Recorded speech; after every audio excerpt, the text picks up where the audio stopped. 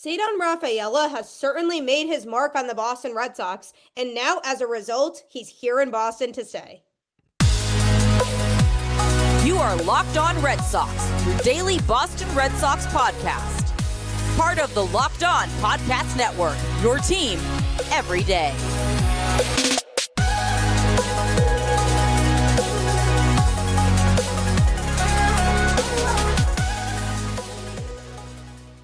Hello and welcome to Locked On Red Sox, your daily Boston Red Sox podcast, part of the Locked On Podcast Network, your team every day.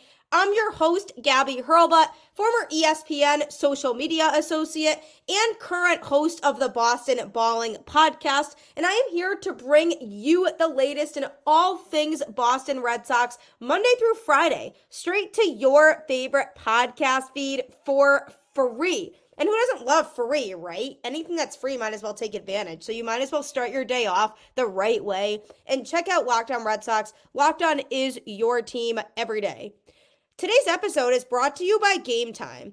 Download the Game Time app, create an account, and use code LOCKEDONMLB for $20 off your first purchase.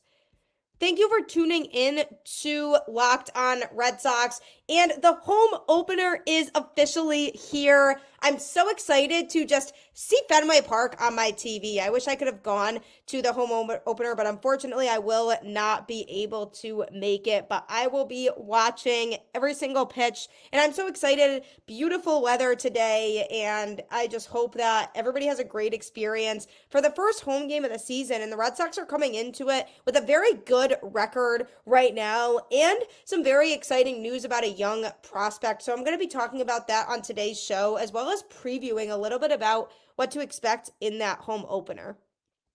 The Boston Red Sox have extended Ceddanne Rafaela. He has made a huge impact so far in his short stint up in the majors in Boston.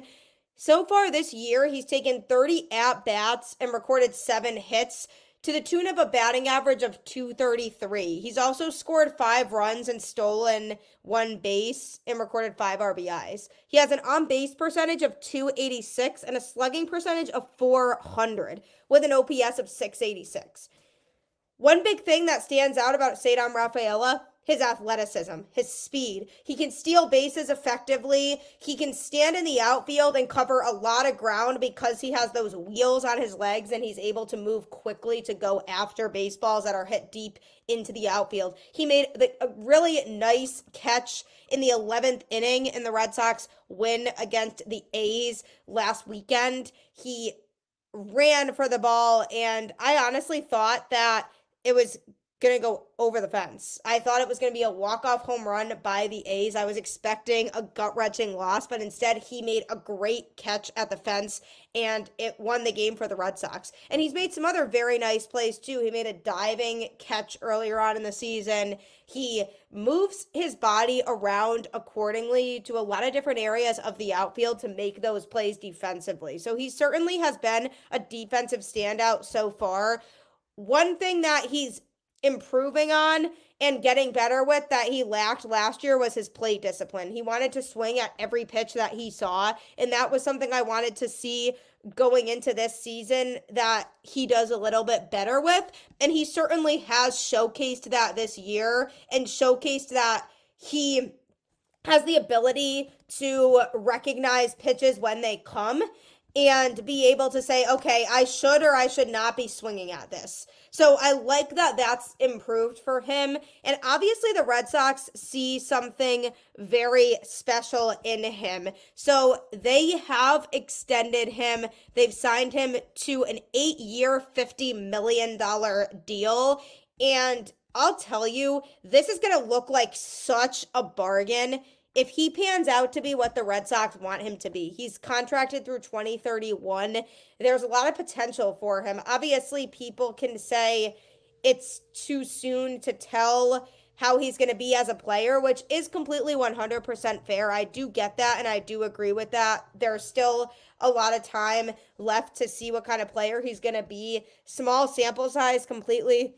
We haven't seen a ton from him, but something that's natural about him that won't go away is that athleticism. If somebody has the speed and the ability to get to all parts of the field, that doesn't just disappear. So there is definitely some natural ability in there for him to get to all parts of the field.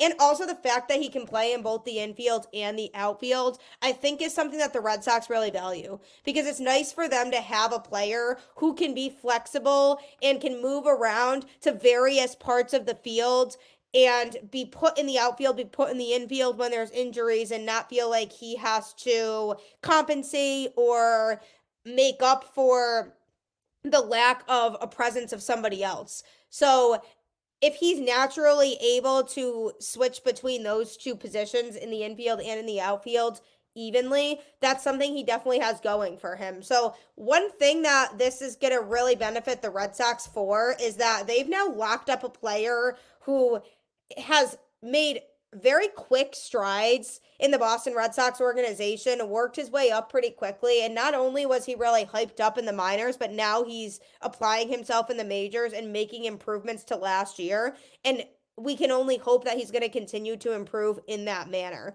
And the fact that they dished out what they did, $50 million spread over 8 years, is really not that bad in the grand scheme of things. This is great work by Craig Breslow, because if he turns into an absolute superstar, this is looking like a great deal for Boston. I know that there's a lot of potential there in him, and I know he's the type of player who could be a core piece of the outfield moving forward. And if you think about the Red Sox right now, they are trying to formulate what their future is going to look like in the outfield. Is it going to be Abreu? Is it going to be Rafaela? Is it going to be Duran? Is it going to be Tyler O'Neill? Or is O'Neill a temporary solution? They're really trying to figure out what that core of the outfield is going to look like moving forward. And to me, Rafaela is somebody who should be one of those pieces for a very long time. Now, when it comes to this deal, if he starts declining or isn't exactly panning out to be the player that the Red Sox are hoping that he could be, if he keeps his value up high enough, then they could try to trade him later on, because even if they have to take on some of the salary, it's not that much money really that it'll set them back a lot. And if there's another team that wants to trade for him and they're willing to take on more of the salary, then maybe they do that as well. So this kind of works out for the Red Sox in that it's almost low risk, high reward. Great deal for a player whose ceiling is super high. And now they know that when he enters his prime, the Red Sox will have him during his prime. So that's a great way for them to go about business with these players. And you know what it tells me?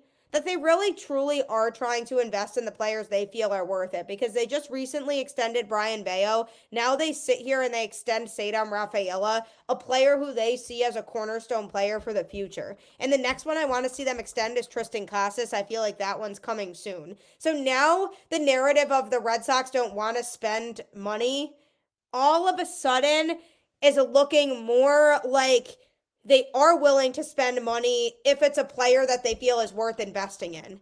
And the Red Sox seem like they're in the mode now of really trying to formulate and build what that core is going to be. When Roman Anthony eventually comes up to play in the outfield, is it going to be an outfield that consists of Duran, Rafaela, and Anthony? When Kyle Teal comes up, what's the catching situation going to look like? When Marcelo Meyer comes up, what's going to happen with Trevor Story? I think they are very much focused on outlining their core, knocking in some of those key positions so that when that big three that is in the Boston Red Sox minor league system right now eventually comes up to the majors, they will be considered those cornerstone players who will be playing with Ceddanne Rafaela and Rafael Devers. And when you look at players like Brayan Bello, he's a great pitcher and he still is improving. He still has things to prove as a pitcher. But again, another player who, when he's in his prime, will be in a Boston Red Sox uniform. And when the Red Sox are thinking about the future, they're thinking of, okay, Rafaela is a player that we see being a key portion of our future. And it also shows me that Willie Abreu could be on his way out. Maybe there's not as much of a place for him on the Red Sox roster anymore. So maybe they try to move him now when it makes sense because they don't see him as a piece to the puzzle moving forward. This is huge for Rafaela's confidence. It shows him that the Red Sox have faith in him and they believe in him to get the job done and to be a go-to guy that the Red Sox can count on day in and day out. So hopefully that helps increase his confidence moving forward when he's at the plate for the rest of this season and beyond, so that he can get to the point where he becomes one of the best players in the league, because the potential is definitely there. He looks good. He looks locked in so far this year, and I'm excited to see more of what he can bring to the table moving forward. Coming up, I'm going to be discussing the start to the season so far of a pitcher who gives us an absolute adventure every time he's on the mound, but somehow always manages to get the job done. So that's coming up next. Are you ever in a last-minute pinch and looking for tickets to anything? If so, Game Time is the way to go. There was this one time where I was having a really frustrating experience with buying tickets. I was trying to figure out if the seats were good, because you know at Fenway how you can be blocked by poles and not always be able to have the best view of home plate.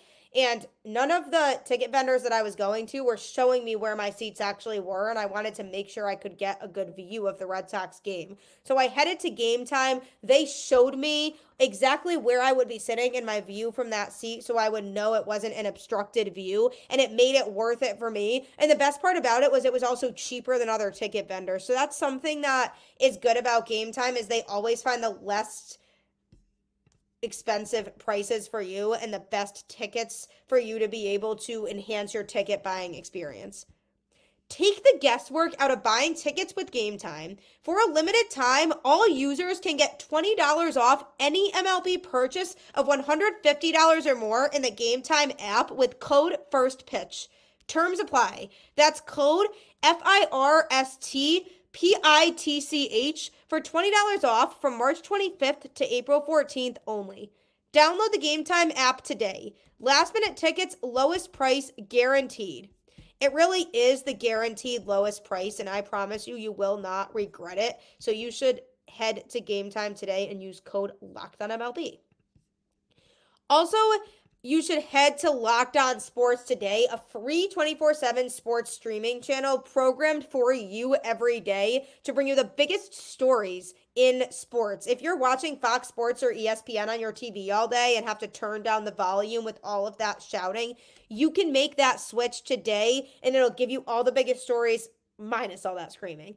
Locked On Sports Today brings you can't miss analysis, opinions, and news. Streaming 24/7 on YouTube or the free Amazon Fire TV channels app. Part of the Locked On Podcast Network, your team every day. It's great for Locked On because no other network has a free 24/7 sports streaming channel, so check it out today.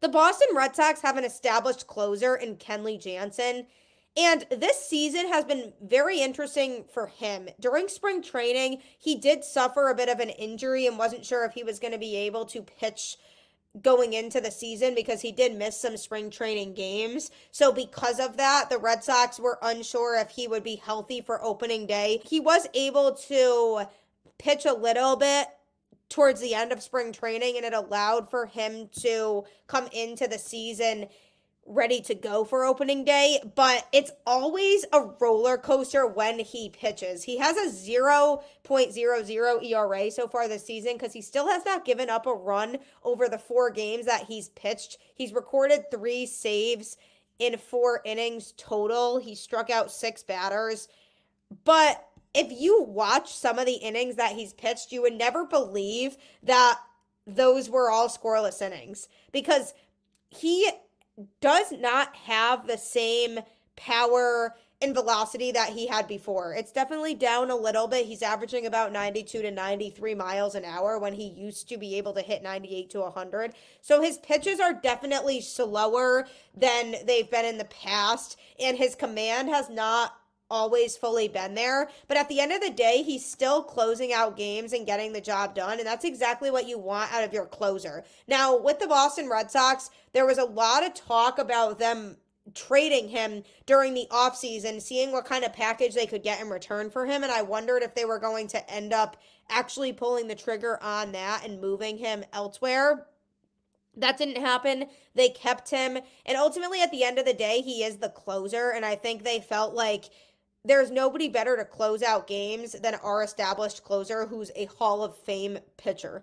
So I don't really blame them for not moving him. I would have had a hard time feeling confident in somebody else closing games unless it was maybe Chris Martin, because closing games takes a special kind of pitcher. Very little room for error. You have to pitch on point and you have to look good when you're out there, or else you're going to blow the game for your team. So he has a lot less room for error than starters do, for example. And the mental capacity and stamina that it takes to be a closer in Major League Baseball is very tough, and Kenley's one of the best to ever do it. Now, he's nearing the end of his career. There's a possibility this is his last year, but I love the energy he still brings when he's out there, and I'd like to see him try to get his velocity up a little bit more as the season progresses, because right now it's working out for him. He's able to get the runners out and get out of the innings when the Red Sox have him out there. High leverage situations too. But if his velocity isn't able to increase a little bit, he will start to struggle against some of the better offenses in baseball. And I think he's been able to get away with it partly because the Red Sox have played the A's and the Angels, not super competitive offenses. So when they start playing teams in their own division, and there's competitive lineups that the Red Sox are going up against, I could see it being an issue that he doesn't have the same level of velocity that the Red Sox would like him to have right now, because he needs to be able to continue to close out games and get the job done. I also do wonder if he's going to be able to stay healthy as the season progresses, because he has had some lingering problems lately. And overall, throughout his career, he's been a pretty healthy pitcher. But over the last year or so, he's definitely started to experience some signs of slowing down, and injuries are something that could catch up to him. So I'm hoping that he's able to stay healthy, because the Red Sox are going to need him healthy. And if he were to get injured, the question would then be, who would slot into that closing role? And the answer likely is Chris Martin. He was one of the best relievers in baseball last year. He's a very good reliever again this year, and he is the Red Sox 8th inning guy. That is the bridge to Kenley. So I do wonder if he would be the guy that the Red Sox rely on to be in that spot, because he's usually a 1-inning guy who can get the job done in the 8th inning and then send it on to Jansen. So if he were to move into the closing role, who would be the 8th inning guy? And when you're looking at the bullpen right now, there are a variety of candidates who could be in that spot. Isaiah Campbell has been off to a pretty good start in his outings for Boston. Chase Anderson, I'm definitely intrigued by. Definitely has shown some good stuff throwing out of the Red Sox bullpen so far. Justin Slayton is somebody else who the Red Sox brought in this offseason, who's an intriguing candidate for that type of role. And obviously Josh Winkowski is interesting too, but Winkowski to me is more better fit to be a 6th or 7th inning type of guy. I don't think he can be trusted as much in those 8th inning high pressure situations. I think he's better off being in more of a middle relief role where he's pitching the middle innings of the game and it's a little bit less pressure on him. I like Winkowski better in that role. But the Red Sox do have options. If Kenley were to get injured and they move Chris Martin into a role where he's closing games, I think that is something the Red Sox could keep in mind. But at the end of the day, they really would have been boxing themselves in if they decided to trade Kenley during the offseason, because if they did, then the only proven experienced closer on the roster is no longer here. So then you move a guy in there who's experienced as the 8th inning guy, and then what do? Then you just hope that everybody else can fill in accordingly in the other spots. You can't really do that. And at the end of the day, ultimately, Kenley Jansen does make it a roller coaster and an absolute obstacle course when he's out there on the field, and it's a lot of ups and a lot of downs. But at the end of the day, he'll still get the job done. And getting the job done is what you need to be a competitive baseball team. If the Red Sox are up by a run going into the 9th inning, I would be lying if I said I wasn't nervous about Jansen coming in. I've said that already a couple times this season. Is Kenley coming in here is not a comfortable feeling for me, but he's gotten it done every single time, and that's what the best closers do. They move through adversity, they make it work, and they get the job done. So I'm still high on Kenley Jansen overall. he's definitely a little bit shaky, and I feel like a blown save is definitely something that is bound to happen at some point soon because he does not have his best stuff anymore at this point in his career. The velocity being down is definitely something to still continue to note. But overall, at the end of the day, when it comes down to closing out a baseball game and shutting down the opposing offense, finishing the job, Kenley is still the guy I want out there to close that game. So I still believe in him. Hopefully the Red Sox can work with him so that he can elevate his game a little bit more to the point where he can pitch effectively for the rest of this season. But I do wonder if the Red Sox decide to trade him at some point during this season, if they feel like he would be done after this season or would try to be a free agent, or if they feel like they don't really need him anymore after this year because they're going to try to bring somebody else into that role to fill it, then maybe they try to trade him. But the problem is his value is not super high right now until he starts to have more outings like this. If he has more outings where, yes, he's giving up some base runners, but he's still getting the job done and shutting it down every time, then there will be teams out there that might need a veteran closer just as a loan, essentially, a player that is a rental that they can use for a potential playoff run. So the option is there too still to trade him later on in the season, or the Red Sox keep him because ultimately he is their closer and a guy they can rely on a daily basis to hopefully go in there and continue to get the job done. We'll see though, and coming up, the Red Sox home opener is here. I'm going to be sharing some exciting stuff that you could expect to see at that home opener if you are going to Fenway Park. PrizePicks is a great way to play daily fantasy sports. It's America's #1 fantasy sports app with more than 3 million members. It's the easiest and most exciting way to get in on the action while you watch your favorite sports and players. You just pick more or less on 2 or more player stats and watch the winnings roll in. PrizePicks has something for every sports fan, from baseball and basketball to League of Legends and everything in between. You can pick LeBron, Shohei Ohtani, Connor McDavid, and Jude Bellingham, all in the same entry. Quick withdrawals, easy gameplay, and an enormous selection of players and stat types are what make PrizePicks the #1 fantasy sports app. PrizePicks is so much fun. You can select a variety of different players. Just download the app today and use code LOCKEDONMLB for a first deposit match up to $100. That's a first deposit match up to $100 if you use code LOCKEDONMLB. Pick more, pick less. It's that easy. It truly is so simple and you won't regret it. So if you want to have some fun and play daily fantasy sports, PrizePicks is the place to do that. Also, Locked On Sports Today is the first ever national sports 24/7 streaming channel. It's available on YouTube and also on Amazon Fire TV in the free Fire TV channels app. Locked On Sports Today is here for you 24/7, covering the top sports stories of the day with the local experts of Locked On, plus our national shows covering every league. Find Locked On Sports Today now available in the free Fire TV channels app. This is so exciting for the network because nobody else has this. So if you are looking for a free 24/7 sports streaming channel, Locked On Sports Today is the place for you. The Boston Red Sox have finally made it to their home opener at 2:10 p.m. Today is first pitch. It's very exciting. I feel like it's been forever since the Red Sox have played a game at Fenway, made it through a very long West Coast trip, and now have definitely earned their spot in their home opener. It's going to be a special day. It's their 124th home season, their 113th at Fenway Park. They will open the game with first pitch at 2:10 p.m. against the Baltimore Orioles. They will start with ceremonies marking the 20th anniversary of the 2004 World Series championship and featuring close to 40 members of the championship team.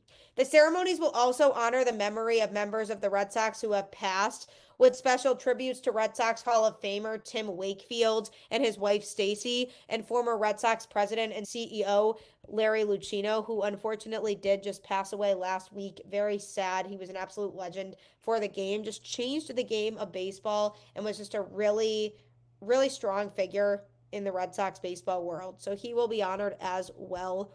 Fans are encouraged to be in their seats by 1:30 p.m. to enjoy the ceremonies.